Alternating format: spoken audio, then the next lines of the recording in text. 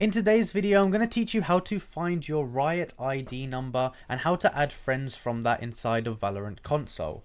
Now, it's very simple to do, just stick along to make sure you get every step correct. Now, one thing to note before I start the video is that if you're on console, you're not able to crossplay and add friends that are on PC and vice versa. So that's something to take into account, and I don't think you'll ever be able to do this because the game modes are slightly different. On console, you have like focus mode, whereas on PC, you don't. So to go ahead and do this, what you want to do is you want to press the middle button here, and if you go to the very top, you're going to see your name with some numbers, and that's basically your Riot ID and tag. So you can see the name and then there's 4 numbers there. Now what you can go ahead and do is go to the very bottom here and you can press add new friend, and you want to add their Riot ID in and their Riot tag. You just put it in there and you can press add friend. Now they can also do this for you, and if you go up by if you go up into that section here, you should see your friend requests here. You can go ahead and accept them just like that. Now it's really as simple as that to do. Now if you're on the same console, you're not playing crossplay, then you can go ahead and just go to your platform friends and you can add them as a friend here,